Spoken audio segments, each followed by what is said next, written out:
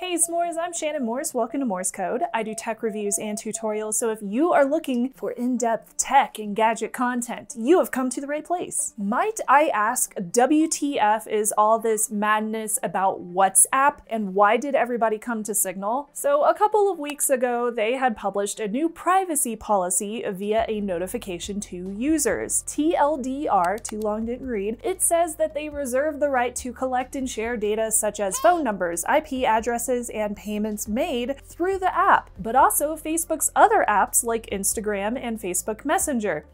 Now, communications with businesses made through WhatsApp can also be used to target them with ads on Facebook too. Then the notification said if a user did not agree, they would be locked out of their account on February 8th. So the people were pissed. Though WhatsApp did come out with clarification, saying that they cannot share or see data from chats with your friends and family, but the new policy is for those business interactions. Since Facebook bought WhatsApp way back in 2014, and Facebook has tons of their own scrutiny for their data practices, people are not quick to trust WhatsApp. And rightfully so. Now, WhatsApp chose to delay those privacy updates from February 8th to May 15th, though in response to all of that backlash. So what is the deal, really? What is the information that WhatsApp actually collects from a user? How secure is their platform for chats? Hopefully this video will break down the security and the privacy of WhatsApp so that we can get a general understanding of the company and what they collect about their users. Now, before I get started, I did want to thank this episode's sponsor, the Innovation Program. They have graduates who have worked with the program to develop their concepts into real-world technologies, so I'm going to be featuring several innovators throughout this month. Today, I want to check out Hikari Tsumiki. This is an invention by Ikaku Kawaguchi, and they can be used as modular building blocks that interact with each other. Hikari blocks communicate by light, and the Tsumiki blocks operate the commands. That includes switching, dialing, etc., etc. So to use them, you can build, you can stack, you can take them apart, you can rearrange them into fully customizable robots, little gadgets and machines, and a lot more.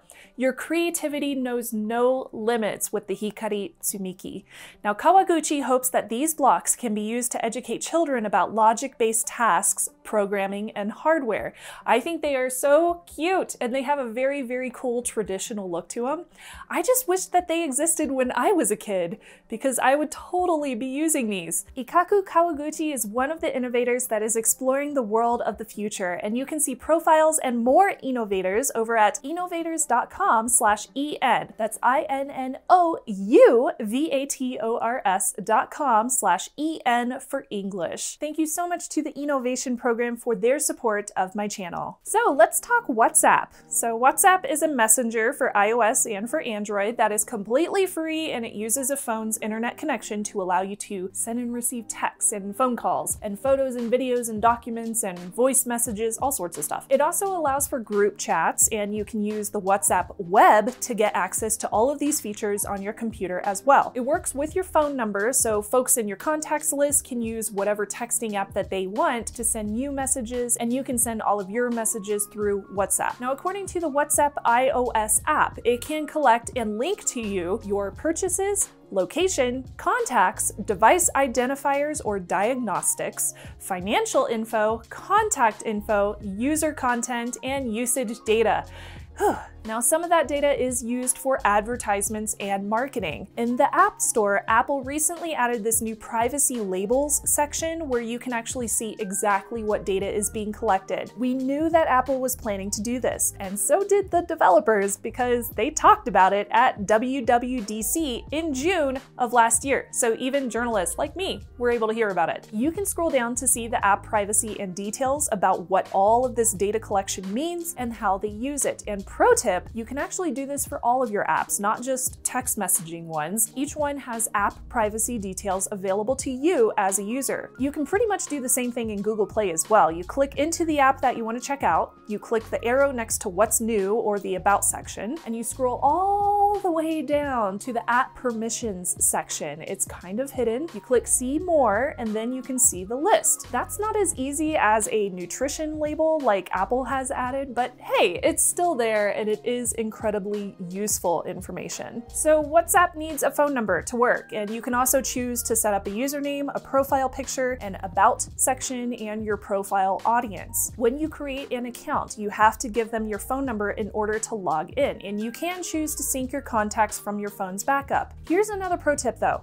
You don't have to give WhatsApp access to your contacts. If you click don't allow, then your contacts are not synced. Disabling WhatsApp's access to your contacts also disables the ability to do things like set a status. Disabling the camera also means you won't be able to take pictures within the app, but we are interested in the security and privacy settings. Now, if you do use WhatsApp, I highly recommend turning on two-step verification. This means that you will need a PIN code anytime you want to register a new phone number with WhatsApp again. So if you need to reinstall it on a new phone, or if you lost your phone or it got stolen and you have to buy a new phone and reinstall it there with the phone number. It's a 6-digit PIN code, and if you do install WhatsApp on another phone with the same phone number, your original phone will be logged out. So it only works with one phone at a time if you're using the same phone number. Also, you can use WhatsApp on a phone that does not actually have an eSIM or a SIM card with that phone number. So if you have a Wi-Fi only phone, like I have a burner phone, then you can install WhatsApp on that phone and connect it using a dummy phone number like a Google Voice number, as long as you have access to that phone number so that you can receive the login code when you're registering your device. I was able to test this going between my iPhone 12 Pro Max and my Galaxy S21 Ultra, so I do know that it works. Now, under security, you can also show security notifications. WhatsApp does use end-to-end encryption,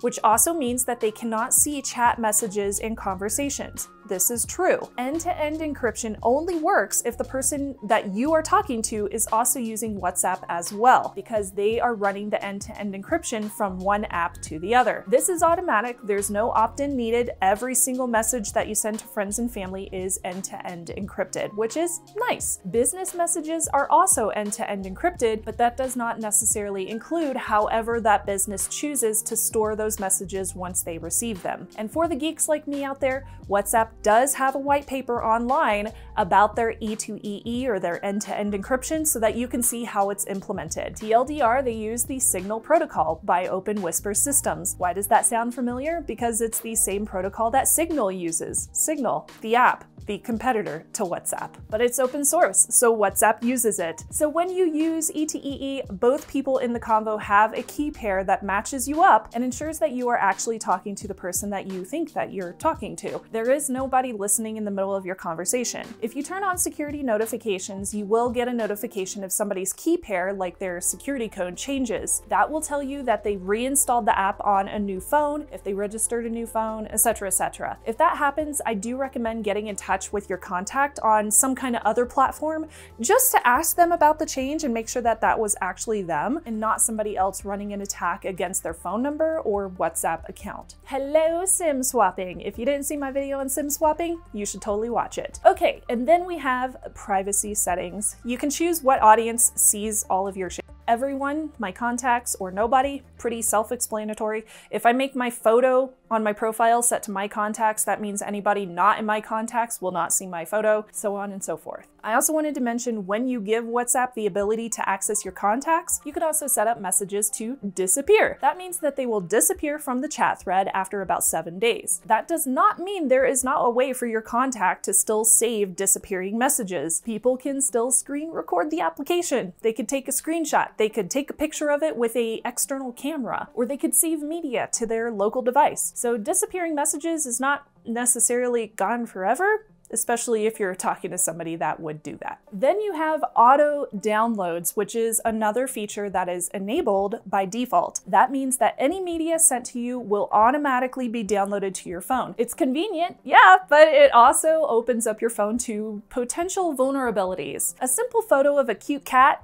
like my cute little Luna or my cute little Starbuck, that might just look like a simple photo, but the bits stored within that photo could also be a Trojan for an exploit that could be used by an attacker. Again, Crucial to know who you're talking to and who you're texting, and why I definitely check if somebody's registered device changes. Contacts could still accidentally send you infected media, especially if they don't know that their phone is infected, but newer hardware and mobile operating systems are getting better and better each day at detecting these kind of attacks. But it's still a thing that does actually happen. In fact, Jeff Bezos, who recently left Amazon, he was hacked exactly 1 year ago using an infected video message, so it's definitely still a thing. So I turned this setting off just in case. Now you have read receipts, where you can see whether or not somebody has read your message. That's already opted in. You can turn it off, but group chats always have that enabled. Lastly, WhatsApp does have a screen lock option as well, where you can require a Face ID or an unlock to unlock the app before you can actually use it. You can also set the timeout interval too, so it will automatically lock after you haven't used it for a set amount of time. But keep in mind, you can still respond to notifications and answer calls even if this is enabled. Now, a few other things I wanted to know about WhatsApp security and privacy. The app itself is not open source, except for the encryption, because that is using the Signal protocol. The data collection, when compared to other security chat platforms, is pretty extensive, but Facebook Messenger is by far the absolute worst of the bunch in terms of data that is linked directly to you. Now, if you don't want WhatsApp to keep your phone number or your profile data, you can delete your account, like I am going to do right after I finish editing this video tutorial, because I have absolutely no reason to use WhatsApp. I already have a great secure messenger that I have been using for years. It's called Signal, and I've mentioned it like 3 times in this video. I highly recommend it. It's the best, and it has all the same features, so why not use it? And I think that I will do a video about how I set up my Signal, especially all the security and privacy preferences too, just so you know how secure you can actually make it. Now, I hope you enjoyed this deep dive of WhatsApp's security and privacy. I know there's a lot of confusing information out there, so I hope that this cleared up some of that for you. If you are new here, subscribe to become a part of this amazing community. Seriously, we have some amazing folks that are checking out the comments and checking out my Discord if they're on Patreon. I also have a Buy Me a Coffee link down below so you can support this channel, and you can join folks like Aaron and Kirk, who just became patrons. Thank you both. Comment below and let me know which app you use for messaging. I'm very curious if you use any of the secure ones. Thanks again to my s'mores for subscribing and for watching. I'm Shannon Morse, and I will see you soon. Bye, y'all.